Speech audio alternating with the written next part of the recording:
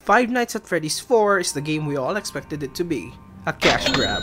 Five Nights at Freddy's 4 or FNAF 4, because we're really getting sick of the name by now, is still a horror game about rotting animatronics that do their best to jump scare you, even though after 4 of these games, surely we are used to it by now. See, we knew it was coming. Scott Cawthon will try to innovate the franchise and fail miserably, since the aspect ratio of the actual game from the trailer is very different. Even though we'll see the same old animatronics over and over in a sad attempt to...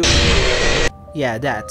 He also adds other features like player movement in place of an in-game security camera, and that's it. This game released on Halloween, October 31, 2000 oh, screw that, because Scott can't wait to get his hands on our hard-earned money. He moved it earlier to August 8, 2015, using the game's anniversary as an excuse to... wait, it's out? It's on Steam? Seriously? What the fuck? It's not even supposed to be out yet. And this was supposed to be a review series for future releases. Shit. But we've already started this, so let's keep going. And even if he said that the game will be the final chapter in the franchise, Scott will indiscriminately make more of these cash cows to make sure that the revenue stream doesn't stop until he's dead or until his fans start World War III.